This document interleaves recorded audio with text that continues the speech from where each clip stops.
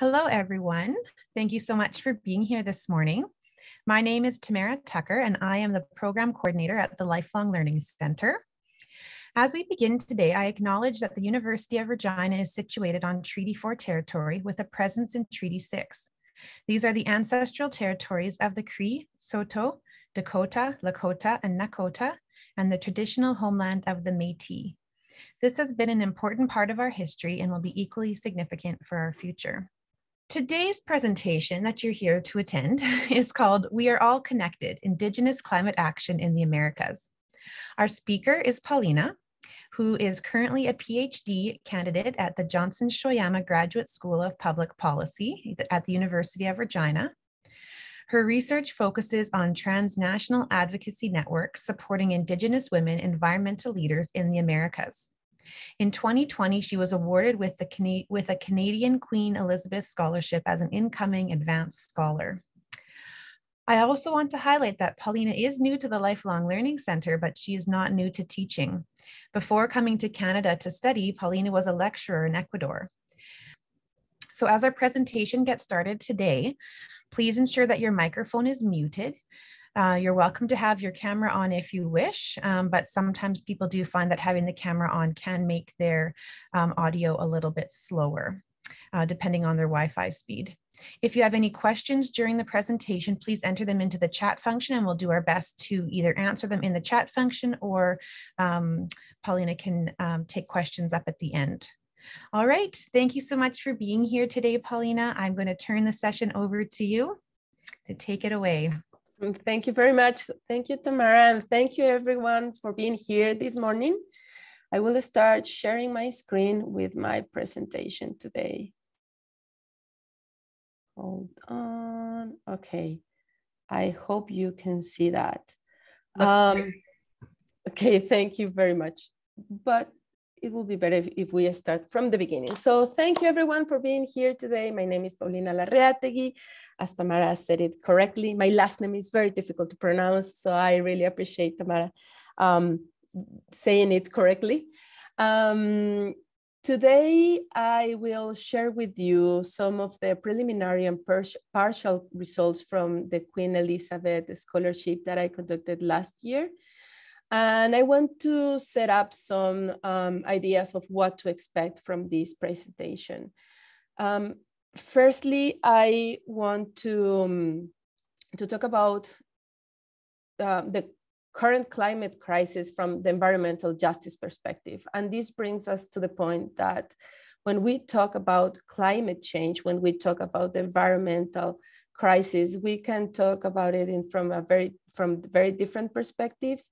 But most importantly, we have to talk about it from an intersectional perspective, which means that we cannot talk about environmental responses or challenges without reflecting on the economic and also social challenges as well. We will also talk about connection, and that's the title of the presentation, right? We are all connected. And I bring up this phrase or this quote from Patricia Walinga, who is an Indigenous environmental leader, because when I interviewed her last year, she was mentioning how we are all connected to her fight. She has long experience fighting for environment and for social equity in her community. And she always mentioned how we are all connected to that, even though we are not part of that community. So I wanted to reflect on that. And I thought that for this presentation would be super nice if we can all think about how we can all be connected to that, and also how we can support their fight. So we will connect these local Indigenous environmental initiatives, and I will share with you two very interesting initiatives from South America and from Ecuador. One is the Living Forest from Sarayaco, and the other one is the Sacred Headwaters from Ecuador and Peru, and also the intergovernmental bodies that are discussing this issue and that are very famous now. We are hearing about the COP meetings, the Conference of Paris, that are part of the United Nations Framework Convention on Climate Change, and also other international agreements that are pursuing or are working towards fighting against climate change. So I want to share with you one specific one, that is the Escazú agreement at the regional level in Latin America, which I think it will be super interesting to analyze or to reflect on when we are talking about connection, especially when we are talking about participation, public participation, and you will see why. And of course, we will see how we are all connected from these levels, even though it doesn't look like we're individuals, that we have our lives in this national, local level. We are very connected to these intergovernmental bodies, to the COP meetings, for instance. I want to see how we can also be connected to that, how we are really all connected to this, but we are also connected also to the indigenous environmental initiatives. And I want to also mention my positionality here. I'm an Ecuadorian mestiza. As Tamara mentioned it before, I'm a PhD student at the Joson Shoyama Graduate School of Public Policy here at the University of Regina.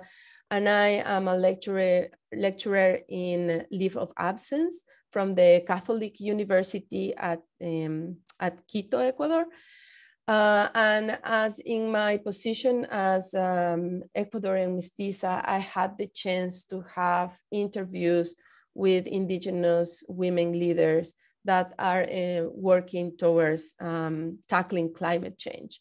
So my interest here is to enhance those voices. I don't mean to include my voice in that. I am an ally. I consider myself an ally to these indigenous initiatives. So as an ally, as a mestiza, I am here to enhance those indigenous voices.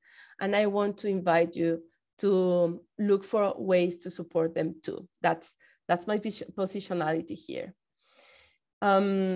So why do we talk about environmental crisis nowadays? And this is a big discussion because some of the some authors or some sectors will say that we are not into an environmental crisis that way, but there are other sectors and other academic references that are really talking about how we are reaching a point where we cannot talk about a crisis, because we are living in a moment where environmental hazards are causing infrastructure damages. For instance, in Sarayaku last year, rivers, the level rivers rise so high that they destroyed two very important bridges. And when I am talking about rising, I talk about more than 20 meters of rise, level rise.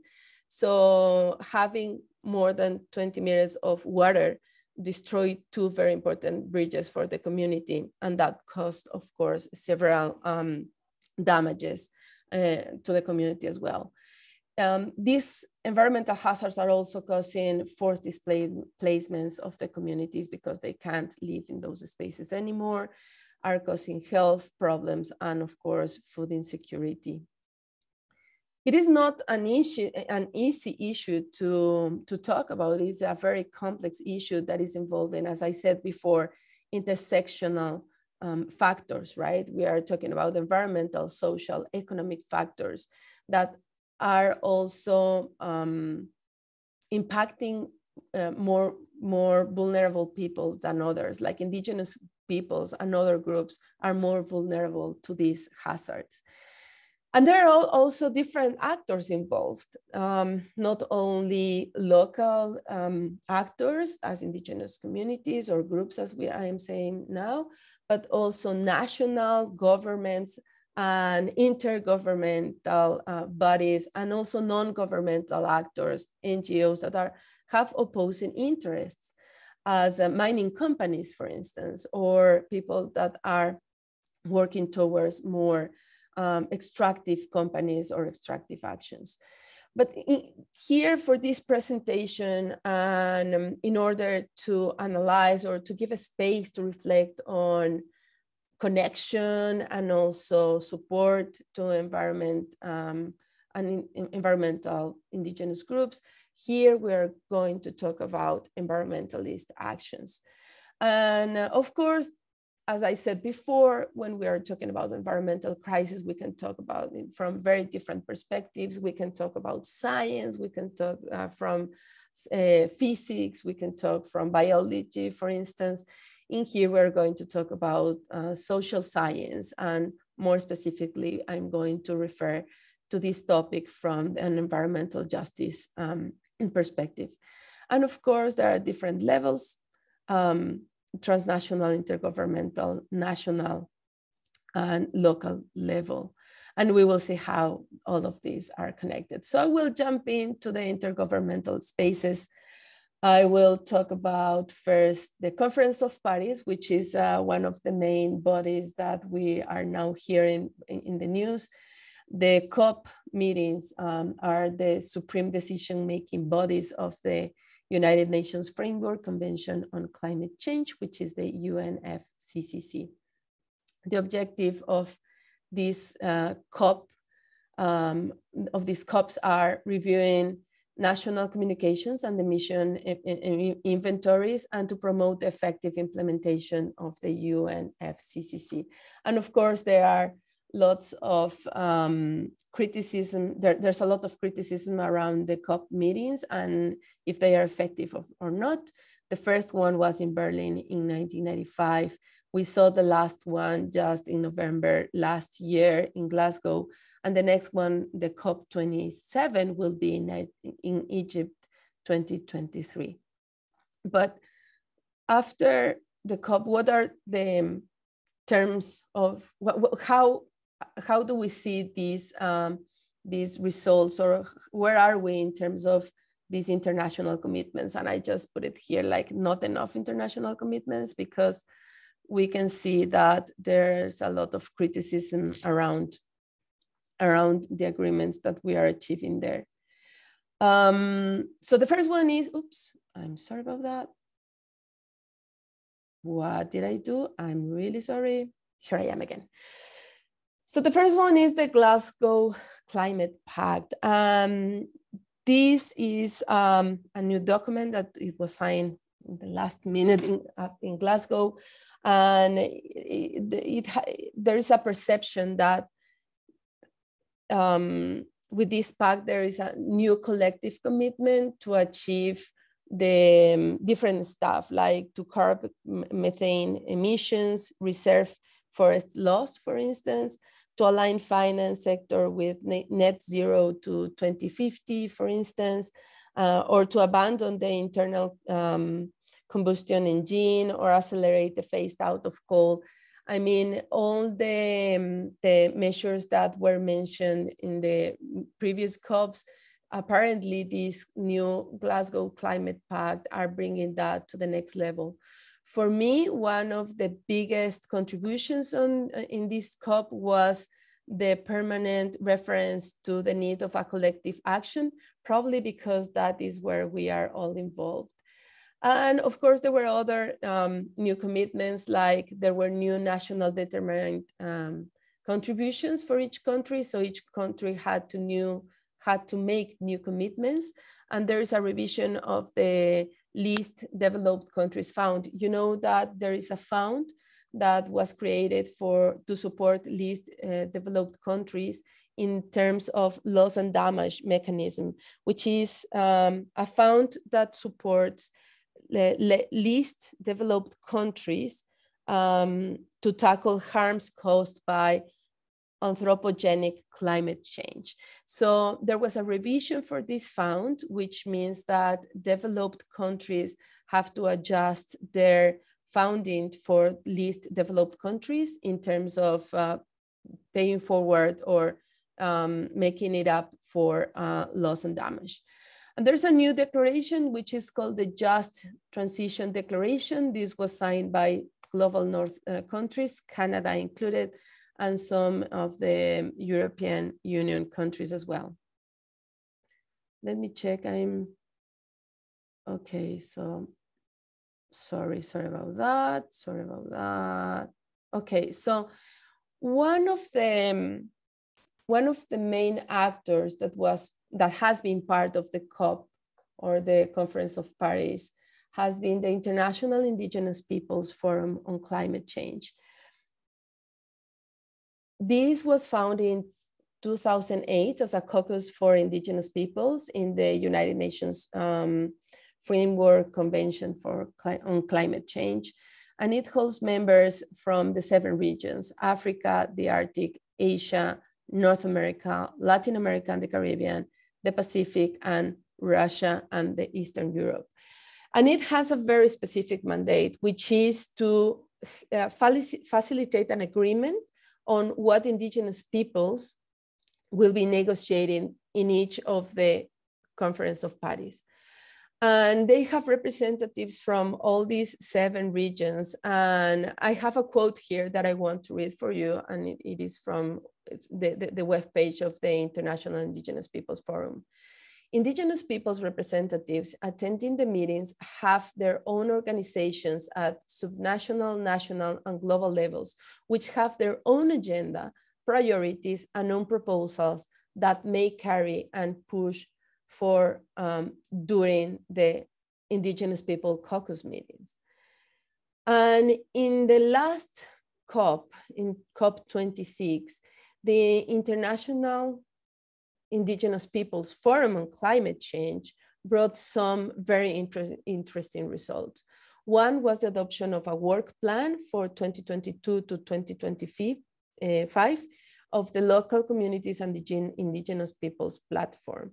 And this is a very interesting work plan because includes all the 7 regions, but it recognizes and acknowledges also the specific needs of each region, and representatives of each community also brings up their own initiatives and their own struggles and their challenges. And mostly they put together ideas to present afterwards in these intergovernmental bodies as the COP meeting.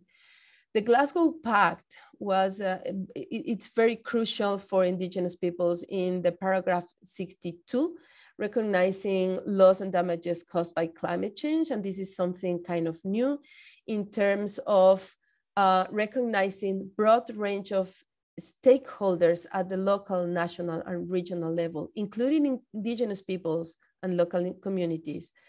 And then this is important for formal reasons, but also it gives the lead to Indigenous peoples and also local communities that are working on specific initiatives, because these will link directly to funding. And financial funding for many of these initiatives is crucial, right? So one of the things that Indigenous peoples are suggesting is that there must be a way to assure that all these funding will go directly to Indigenous initiatives. There's one quote that I want to share with you, because from this quote, I will put together 2 connections that I feel it will be the starting point of our discussion today. From Avexnin Kochti, who was a COP26 delegate, we have this quote here. Now more than ever, Indigenous peoples and other movements will continue to unify to pressure states to respect Indigenous rights, human rights, and free, prior, and informed consent. Parallel to this process, it is important to reflect on the consumerism in our households, especially in developed countries, as consumers are the final clients of what is produced from extractivism. Over and over, I heard elders say at COP26, take only what you need and use it wisely. So you can see here that there are 2 premises that I will that will help us to connect directly to Indigenous initiatives, intergovernmental bodies, and our role there. What can we do to support these initiatives in these intergovernmental governments? And the first one is about pressuring states to respect Indigenous women, Indigenous rights, human rights, and free, prior, and informed consent. So how to pressure states? Well, indigenous peoples and local communities usually work on collective actions. And nowadays, one platform that is very useful is the transnational networks. I have included here the Women's Earth and Climate Action Network as one transnational advocacy network that is very effective, working with women, indigenous women, and with a feminist perspective, working towards environmental and human rights. Another way to pressure states is also being part of regional agreements. And of course, I will bring here one regional agreement that was signed, that came in effective last year, which is the Escazú Agreement. This is the regional agreement on access to information, public participation, and justice in environmental matters in Latin America and the Caribbean. And this is a very important document now in terms of environment, human rights in Latin America, because it brings two very important matters on the table. The one is that environmental rights is equal as human rights. So they bring up the protection to the nature as a protection to people. And this is similar to some of the constitutions in Latin America, where they give subject rights to nature, right? Like, for instance, in Ecuador, the constitution recognized Mother Earth as a person.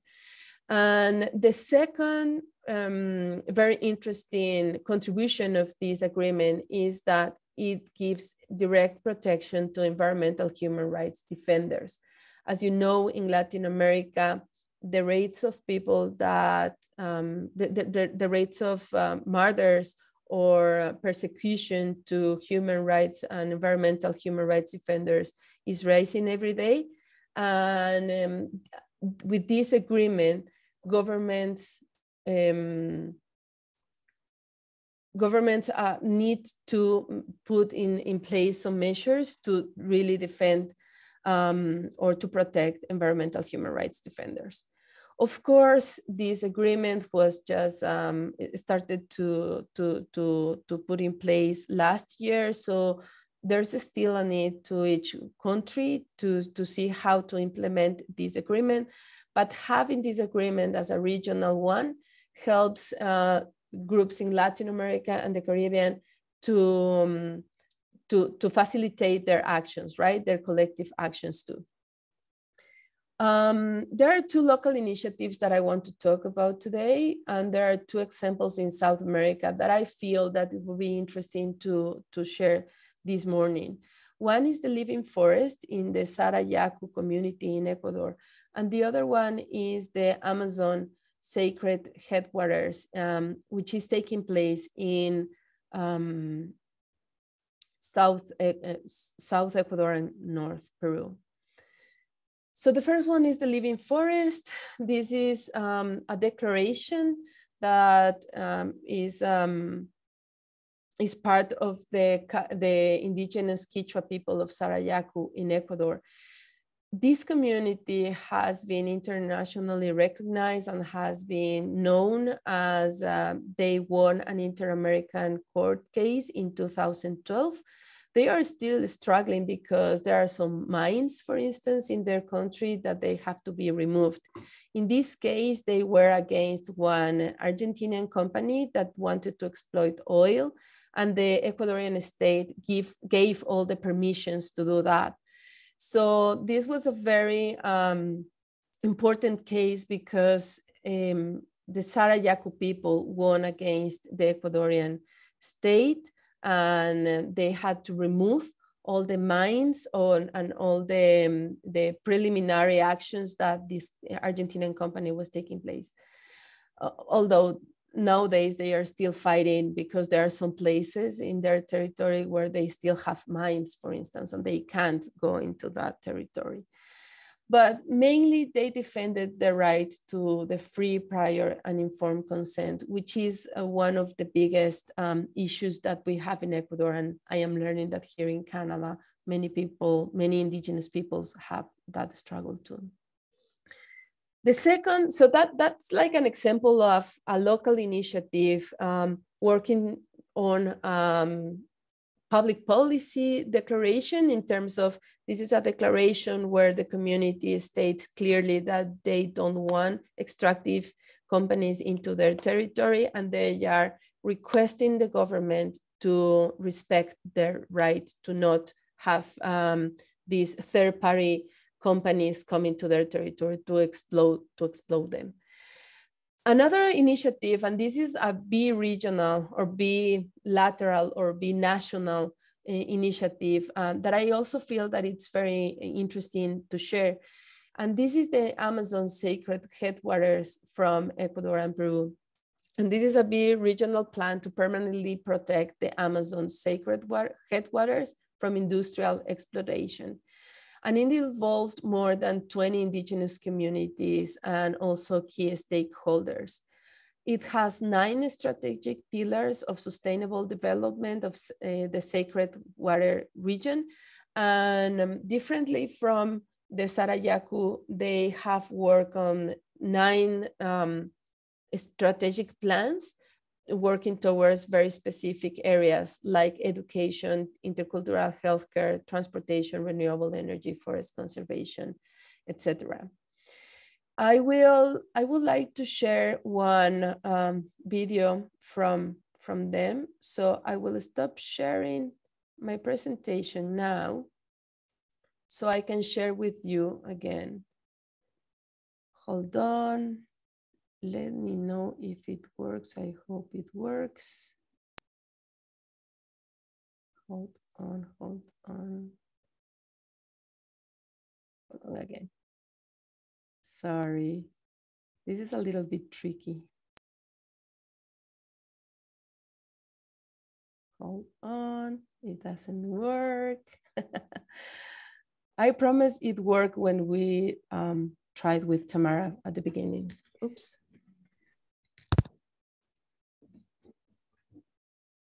Okay. Does it work now? There you go. Yeah. Yay. Yeah, that was great. Thank you. Okay, let's see if it works now. And breathes out oxygen. Its billions of trees lift water vapor into the sky, forming massive flying rivers that bring rain to the entire continent and help regulate the Earth's climate. But this great forest is being destroyed at the rate of 7 football fields every minute, cleared for farmland and logged for lumber. Oil drilling and mining pollutes rivers and poisons land, threatening the lives and livelihood of indigenous cultures. Yet here, at the headwaters of the Amazon in Ecuador and northern Peru, one of the most biodiverse ecosystems on Earth, the rainforest remains nearly untouched. The indigenous people who live here consider the region sacred and for decades have been successful in fending off extractive industries. The battles have been constant and unrelenting, and now they are taking unprecedented action to protect this area permanently. 18 indigenous nations have united to form an alliance to protect more than 60 million acres of rainforest as a sanctuary for nature and for humanity. The Sacred Headwaters of the Amazon Initiative is advancing a long-term vision focused on indigenous stewardship of forests and biodiversity and supporting the livelihood and well-being of local communities. This bold initiative will provide a model for the entire world, not only for safeguarding rainforests and keeping fossil fuels in the ground, but also for creating a mutually enhancing human-Earth relationship that is so vital to the future of all life on this planet.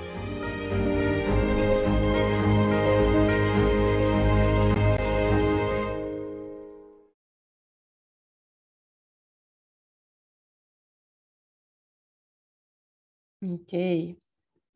So I wanted to share that video with you so you can see what they are talking about. And now I will go back to my presentation here. So as we saw in these two different initiatives, one in a local setting, working on a declaration that is promoting their rights, and the other one, it's a bi-regional initiative working on specific pillars or working towards protecting the environment, but also enhancing the rights of the indigenous peoples. I want to go back to this idea of how we are connected to that. And I want to share with you what Patricia Walinga and other indigenous environmental human rights leaders shared with me during the research. And I have three main ideas from them. The first one is that the fight of indigenous peoples protecting their lands involves all of us, including outside indigenous territories. And the second one is that they defend their way of life. And while they are doing that, they help all of us and our future generations to live in a healthy environment. And the third one is that there is a call to support indigenous initiatives at different levels. And I was wondering what the support means, like how can we support these indigenous initiatives, you know, answering to this call that they are making. And I have 5 very simple ideas, and maybe they are very obvious, and I would love to listen to other ideas. And I'm sure many people here in this call have other initiatives, another way to see that, and I would love to hear that from you as well. The first one is to find indigenous organizations or movements that are working towards environmental justice. This is to say that nowadays it is very easy to find things online, and we can always look for organizations that are working towards indigenous human rights, indigenous environmental rights, and supporting them directly. The other thing is to listen to indigenous voices directly. Again, now with all the COVID restrictions, there are many online meetings where indigenous peoples are sharing their initiatives, they are sharing their thoughts, their challenges as well. And I am here just sharing with you what they shared with me, but maybe my call will be find those voices directly, because those voices are powerful and they have lots of meaning to say as well. Be part of transnational, national, and local alliances, meaning that there are very different organizations like Amnesty International, like WICAN, Women's Earth and Climate Action Network, who are working directly with indigenous groups, who are involving indigenous women, indigenous leaders that are really, they are not only holding the traditional knowledge, but they also have initiatives to tackle this environmental crisis. Spread the word, which means enhancing indigenous voices, sharing what you have learned, sharing what you have heard, but also sharing it from your heart, and sharing it also from the need of making our voices louder, and act responsibly. And I will, and I think this idea of act responsibly really links to the second part of the quote from our COP26 delegate that I mentioned before, which is related to consumerism and how we need to reflect in 2 ways. We need to reflect as customers, especially in the global north, because we are the final consumers of products that are obtained through extractive actions.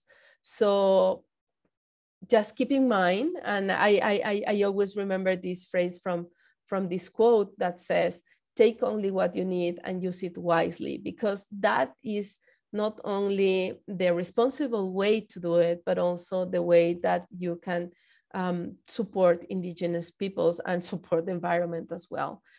And there's a third way that we can reflect as consumers, which is pressuring banks to defund old and extractive industries. And this is like a big movement now, how to pressure banks to stop funding oil and extractive oils, especially in the global south. But also mindful consumption will mean different things or additional things. One will be to support politically the candidates that are allied with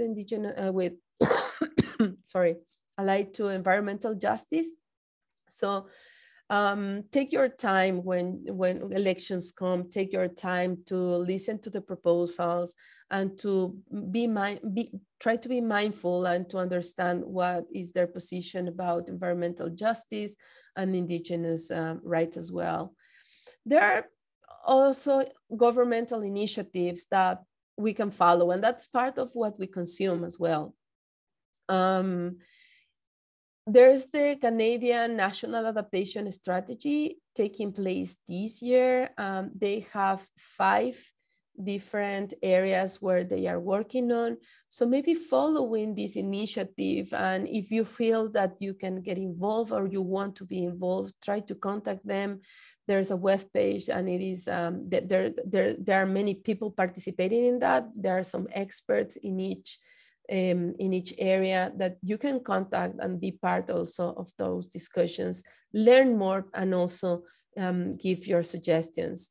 And of course, my last idea will be following government's actions in intergovernmental meetings, right?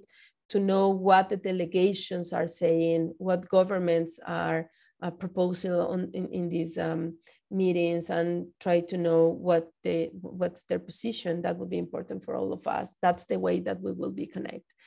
So I want to wrap up here with some ideas, and I would really like to hear from you, your questions, your comments, your ideas, and to put together more nice ways to feel connected.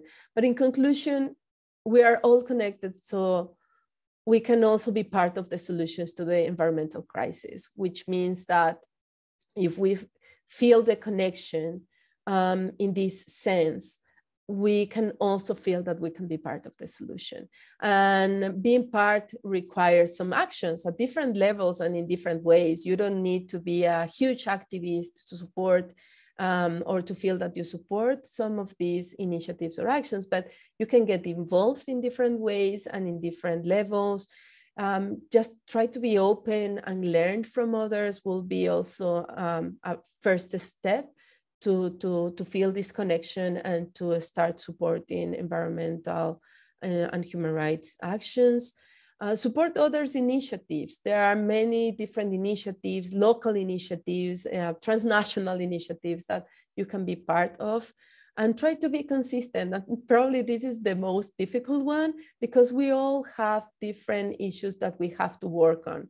So probably you turn off the lights when you go out of a room, right? Because you don't want to waste electrical energy, but maybe you love buying clothes, for instance, or you can't resist a sale and you buy things that you don't need at home. So being consistent means also challenge ourselves as trying to be a good person, or someone that protects the environment, or someone that is actually worried about indigenous peoples and indigenous human rights. And of course, the last one will be registered to the class that will start in 2 weeks, in January 25th. This class will be on climate change and on indigenous climate actions, and we will have the chance to reflect on different things. We will go through other international agreements, very interesting initiatives. We will see the Berman reports, for instance. The Berman reports is very interesting in terms of human rights and environment. We will see the DAGOSPA review. We will see other initiatives in Latin America. We will touch base also on some Canadian cases here. There are very different Indigenous initiatives here in Canada that are worth mentioning and are worth studying a little bit in deeper, right? So I think I will stop here because I would really like to hear from you. And if there are some questions, some comments, I will be really happy to have a conversation with you all. Thank you very much.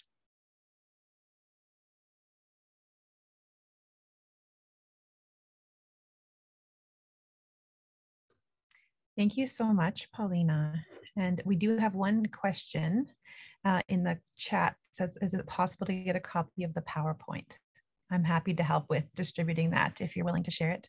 Yeah, for sure. If you don't mind, I will pass it as a PDF.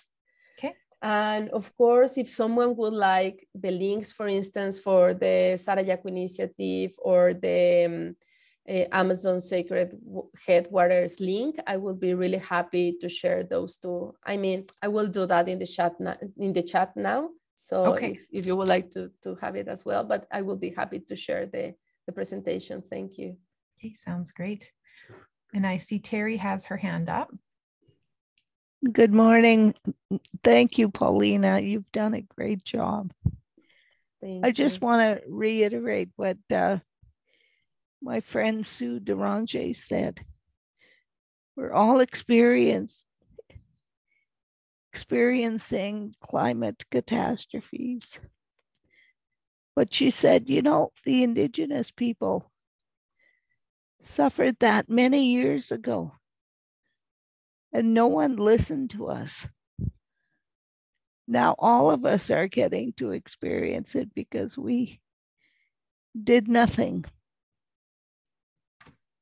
It was a warning to others that we ignored. Thank you. Thank you, Terry, and thank you for bringing that up. When I interviewed people from Sarayaku and when I interviewed the director from the Sacred Waters, Headwaters in the Amazon, they were also reflecting on how important it is from them to be heard and to listen to their voices. And I agree that they also mentioned that all these environment hazards that they are experiencing now, they are not new. But some of the people in Sarayaku mentioned that they were worse than before. Like many of them were mentioning these huge rains and storms that they were having in the community. They used to have very heavy rains before, but the amount of water that they are receiving now is nothing compared to what they used to have before. And that is that's why the rivers are rising so much. And they are always afraid that the bridges that they have, that connect the community to other communities, they are going to be destroyed. So yes, I also agree that we can also say that we are all experiencing the climate results, right? Like the results of not doing anything before. And one of the things that we will reflect on the course is, well, what should we do? What can we do? Because they are meeting every year, right? Like we have COPs every year. And in these COPs, we are all reflecting on how they are not effective and how we have to do more. And so one of the things that we will do in the course is to come up with ideas or initiatives to see, well, what can we do as citizens, right? As global citizens that we are affecting everything. So thank you very much, Terry, for that.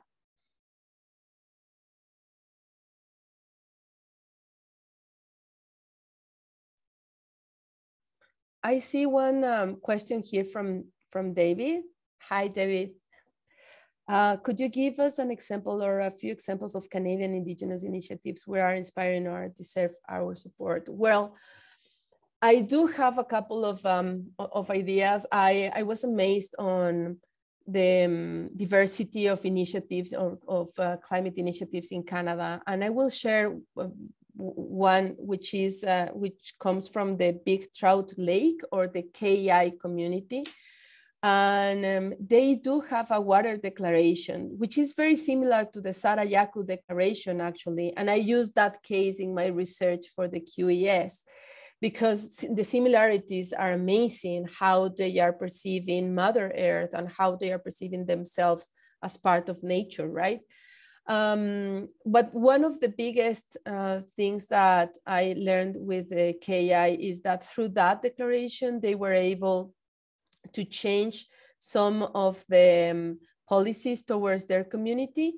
And they use one mechanism that I loved to learn, which is the use and occupancy map.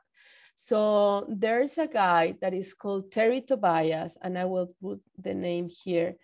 He used this mechanism, which is use and occupancy maps, which is cultural applied methodology. So he goes to the communities and talk to the people in the communities, to the elders, and work on beautiful maps, which are living maps. He has a book which is called Living Proof.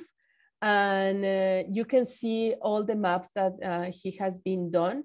And for me, that is a very interesting way to see how from these declarations, from these cosmovision applied to a declaration in an Indigenous community, you can come to very practical ways or initiatives to restore Indigenous rights and to also preserve their environment rights as well. I don't know if... Could you tell me where that Indigenous community is located? Yeah, that's in Ontario. I can share with you. Let me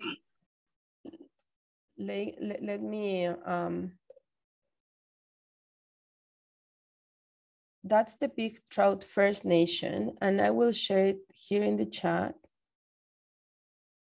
Hold on.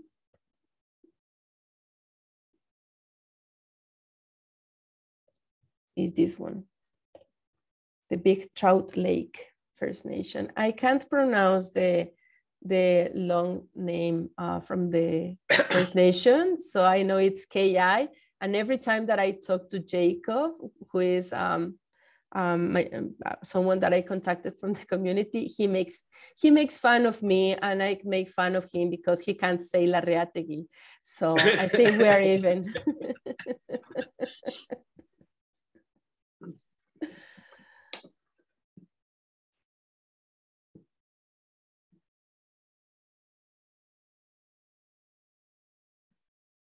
And then if you go to the Terry Tobias book, I will just put it here. Terry Tobias book is called Living Proof. And he has another one. If you let me, Terry Tobias.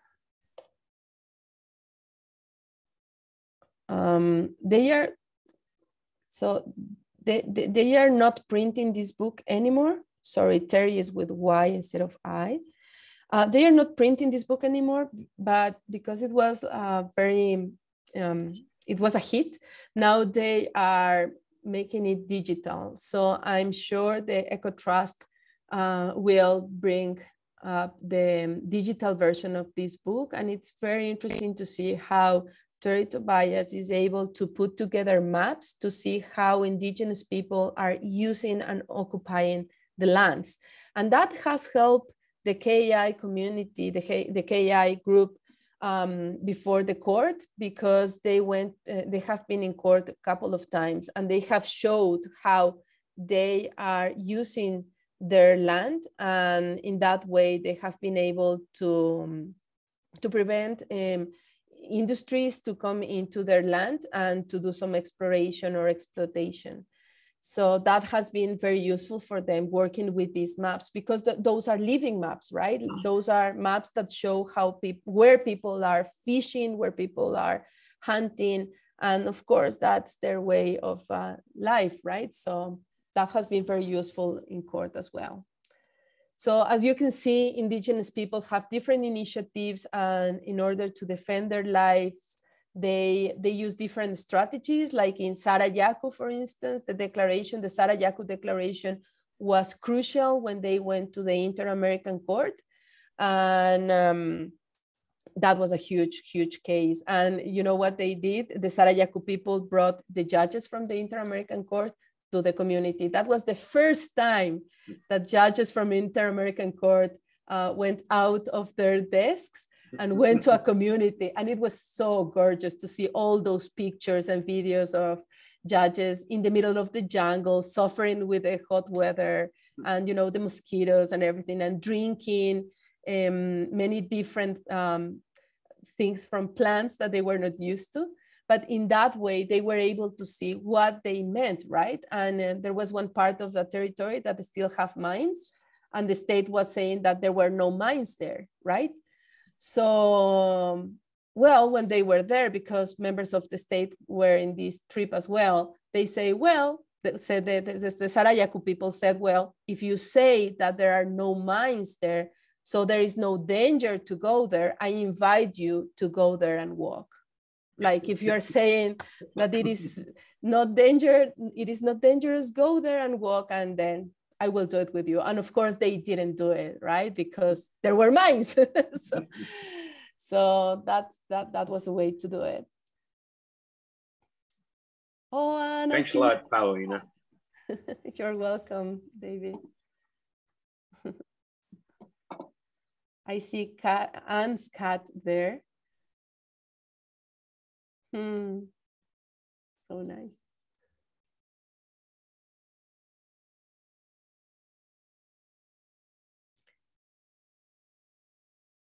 There he is.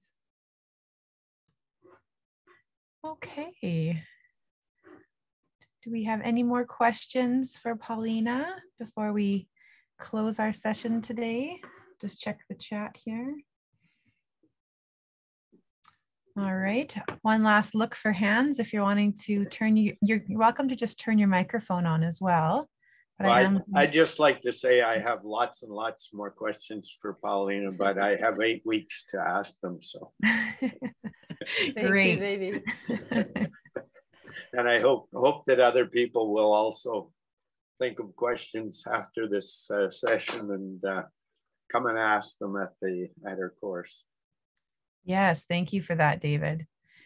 So I did put the link to register for the 8-week course in the chat function. And also if you're here, you must know where our website is. So you can also look it up. It's under the social studies section for current courses. And as I mentioned at the beginning, please plan to join us tomorrow at noon and Thursday at 7 p.m. for our other free sessions this week.